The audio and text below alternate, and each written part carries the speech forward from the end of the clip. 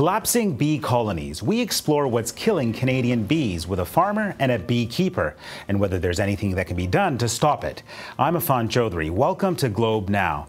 If you talk to beekeepers, they say they are in a crisis. Check out this stat. 58% of honeybee colonies in Ontario did not make it through the winter. A normal death rate is 15%. Well, this has left many thinking something is not quite right. And pesticides used by farmers are being blamed. Well, in Ontario, the province is moving to limit the use of neonicotinoid pesticides, the first Canadian province to do so.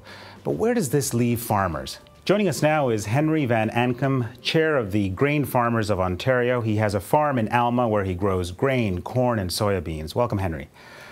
How do you feel that this particular class of pesticide is the focus of trying to reverse bee deaths? Well, certainly we know that this class of pesticide has been a very valuable tool for corn and soybean farmers in the province. As this issue came to light over the last couple of years and the suggestion that there may be a link between this pesticide and the health of pollinators in the environment, certainly as farmers we were very concerned about this and have been looking into this significantly.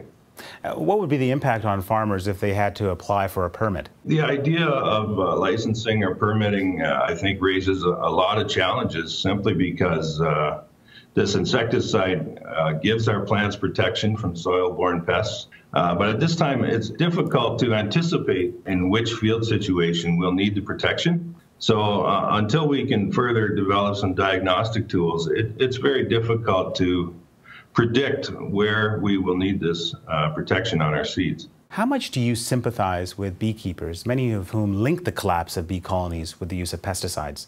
Well, certainly I sympathize with any producer who is experiencing challenges in their production.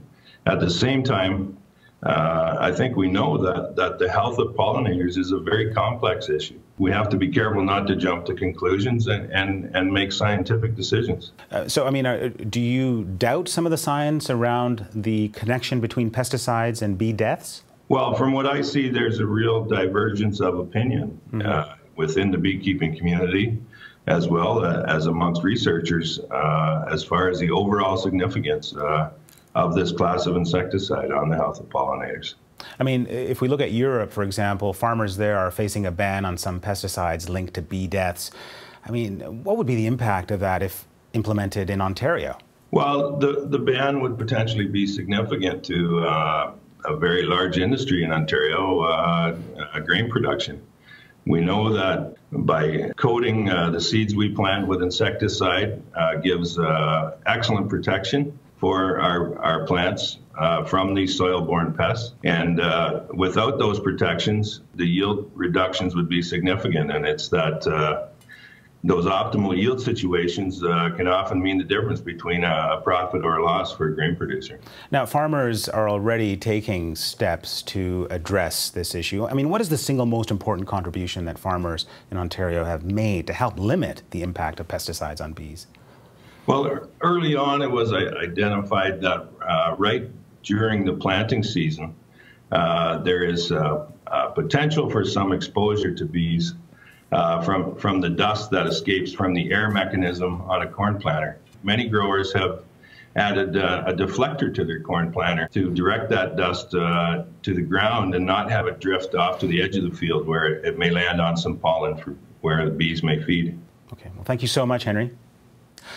Well, we want to hear from you. How concerned are you about bee deaths? What do you think needs to be done? And how confident are you that the interests of farmers are also being met? Tweet us at Globe Now.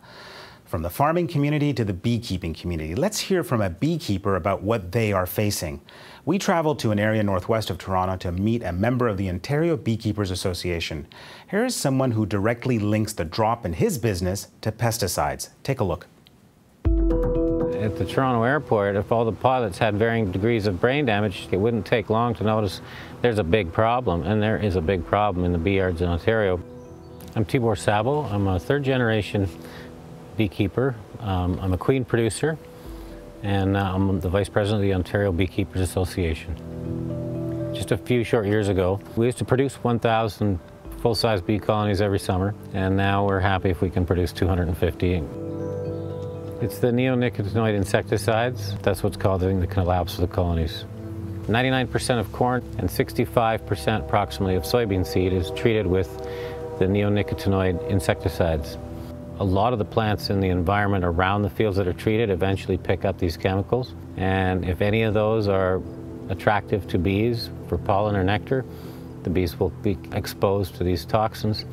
In small amounts it causes brain damage, and in larger amounts the brain damage is to the extent where the bee will go into convulsions and twitching and die.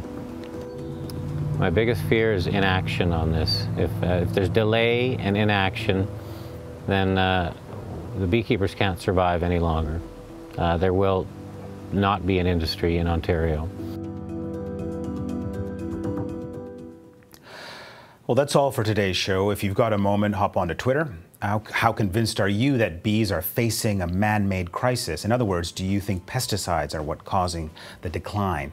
And how confident are you that a solution can be found that protects the interests of farmers and beekeepers? Tweet us at Globe Now. I'm Affan Chowdhry. Thanks for watching.